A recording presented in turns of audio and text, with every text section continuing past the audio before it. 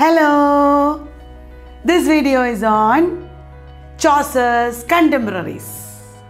We have already talked about Chaucer. I have told you that he came at a time when Renaissance was flourishing. Chaucer was not the only brilliant writer at that time. There were quite a few brilliant writers at the end of the medieval period. You already know about them. William Langland, John Gower, John Wycliffe.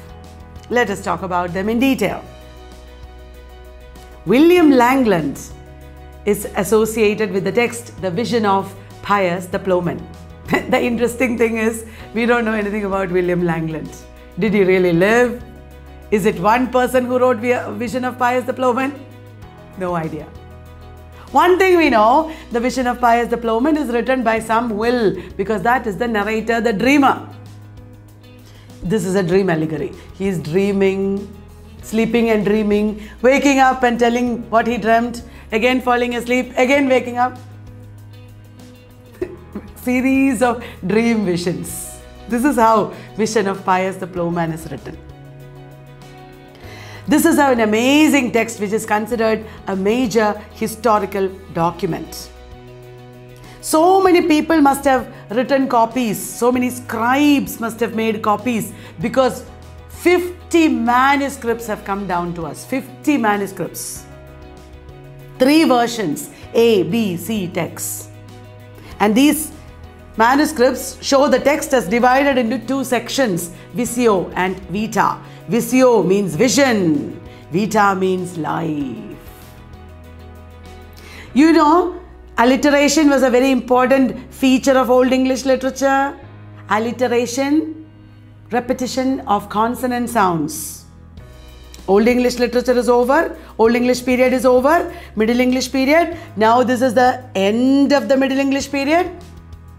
At this time, there was a revival of alliteration.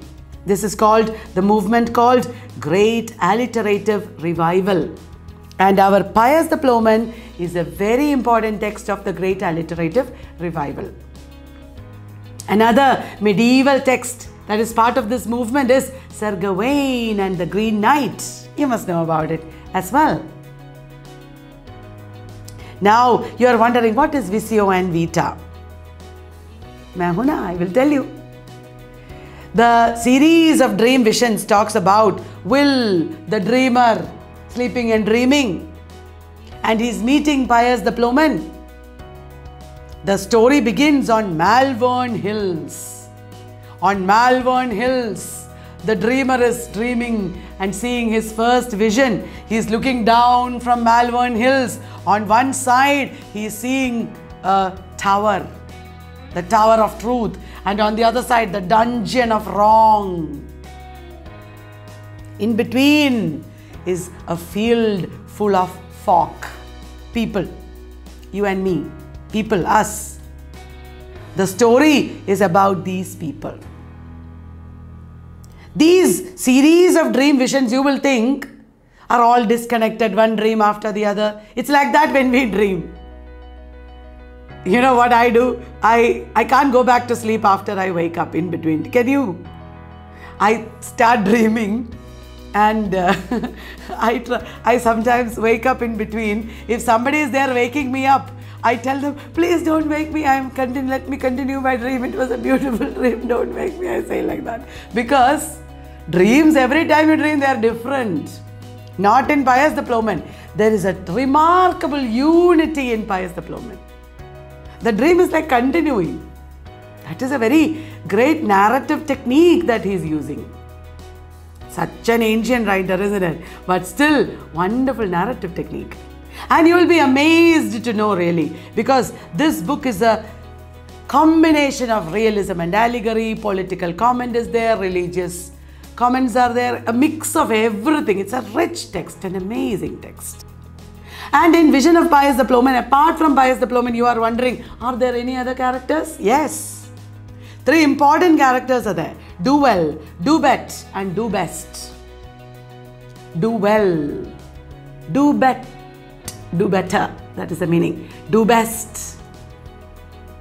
At the end of the story, Pius's actions become indistinguishable with that of Christ. Pius is like Christ.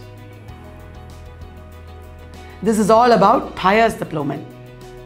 Are you ready to hear about John Gower?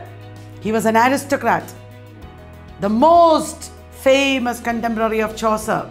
He was almost like an unofficial poet laureate. No wonder when Chaucer wrote Troilus and Cresside, he dedicated it to, oh, moral Gower. Dedicating it to the powerful, rich, aristocrat means something. That means my text is good. It is dedicated to a very famous man. He is the reader. That is the meaning. Chaucer knew some marketing and promotion. John Gower was very didactic, moralistic. That's why, oh, moral Gower. And Gower first wrote a French work, because French, as you know, was the aristocratic language. Speculum meditandus means the mirror of one meditating. Written in the manner of a French allegory, it gives a very truthful picture of 14th century society. One book in French, second book in Latin, Vox Clamantis. Being Latin, it must be about religion and clergy, we know. But here, he satirizes the clergy. And it was the king who said, "Arey, John Gower, you write something in our language, English." On the insistence of Richard II, John Gower wrote Confessio Amantis, Confession of a Lover. There's a conversation between the poet lover and Venus. And then there is a confession made to Venus's deputy genius. Remember the characters. It could be important in exams. And Confessio Amantis is written about love, which is not a very great theme. Great languages, French and Latin, were used to write about great things like religion. English is cheap language at that time. English is the suitable language for a book on love. It is not didactic. That is why today we consider it his greatest text. You know what is happening in Confessio Amantis? He is actually telling the stories of 7 deadly sins. So, the subtitle of Confessio Amantis is Tales of 7 Deadly Sins. Now, let me ask you a question. In which play by Shakespeare is John Gower coming as the chorus? Post in comments. I won't tell you. In which play by Shakespeare is John Gower the chorus? He's a character. And the play also is drawn from Confessio Amantis. Did you post in comment section? Now, the next writer that I want to talk to you about, Chaucer's contemporary, is John Wycliffe. Wycliffe, that is how his name was pronounced before the great vowel shift. Very big change happened in pronunciation, you know that? John Wycliffe or Wycliffe is most remembered for what? His translation of the Bible. And he was a leader of the Lollards. Lollards are poor priests. In those days, high priest and poor priest, very big difference. High priest had everything. Luxury, food, rest. Low priests had to tell their rosaries. They are tired because of no proper food. And they lolled their heads like this in sleep. They were called the Lollards. And John Wycliffe, by becoming the leader of the Lollards, initiated Reformation. John Wycliffe is called the morning star of Reformation. There was another poet also, Pearl poet. We don't know his name. He is the author of the Middle English poem, Pearl.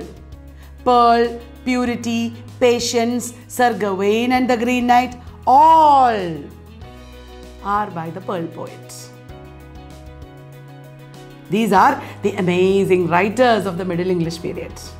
There were also other writers, we don't know them. Their works we know. Owl and the Nightingale, Anne Crane Rule. Have you heard of that? It is a book of rules for anchoresses. Anchoress is a clerical profession. Clerical matlab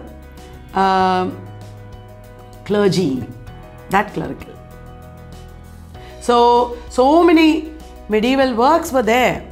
Historical, literary, religious, secular, everything. But above all of them soared the eagle. Who is the eagle? Geoffrey Chaucer. So did you like this video, guys? Please tell me in the comment section any points that I have missed, any new information that you will have, questions that you want me to answer, any doubts you may have. Be in touch with me, read extra. Okay guys, bye bye until the next video.